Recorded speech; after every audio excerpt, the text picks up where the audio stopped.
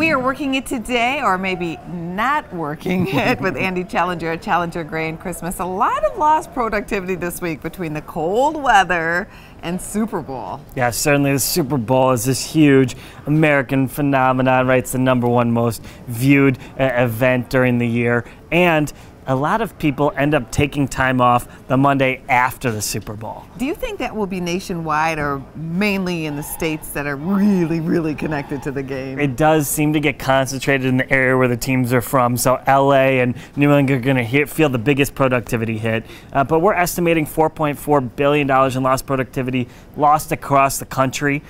Based on last year, 13.9 million people took off work the day after the Super Bowl. That's a lot of people, so that's a wide range. It really is. It's a big event. People go out late that night, have parties. If the game, sometimes they'll go on till midnight, you know, in whatever town you're in, and people just end up taking the day off. So what can employers do to tackle the situation? Yeah, it's one of those ones. Sometimes we talk about the distractions. You say you got to fight them as an organization. This is one you kind of just have to let happen in some ways.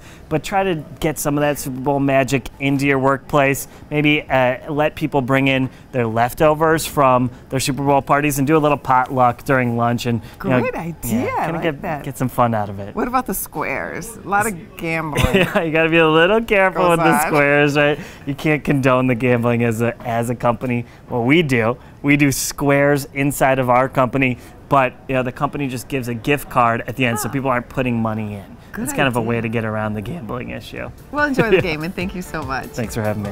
Check out businessfirstam.com to find out where to see our entire show. And don't forget to like, follow, and share Business First AM.